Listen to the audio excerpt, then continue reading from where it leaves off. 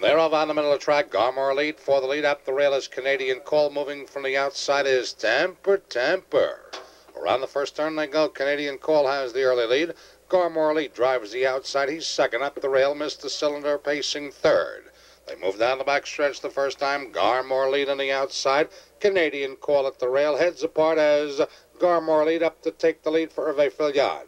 Canadian Call back to second, a gap of a length and a half. Missed the cylinder, racing third, followed by Temper. A gap of 2.5 lengths to Rangeline Rocky, the trailers. Umbro Vital and Star Celtic, the first quarter in 30-2. On to the paddock turn they go. It's Garmore lead, and leading it by an open length. Canadian Call is second, followed by Missed the Cylinder third, and Temper fourth. No change in position, the top four as they move through the stretch to the half-mile pole.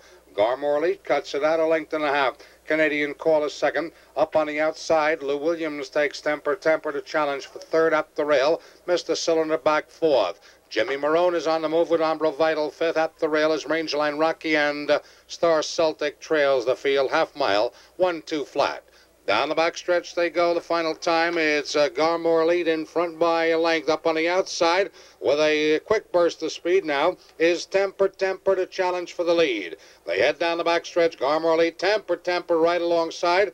Up on the outside moves Umbro Vital. He's a closer third. They're up the three-quarter pole. Temper. Up the rail, Garmore lead. Far outside is Umbro Vital. Canadian Call looks for racing room. Three-quarters, 132 flat. On to the final turn they go. On the outside, Temper moves for the lead. At the rail is Garmore lead, second, far outside. Umbro Vital, they swing home. With the lead is Temper. Garmore lead on the inside. Canadian Call closing from the outside. To the wire they come. It's Canadian Call and Frank Popfinger in front. Garmore lead second.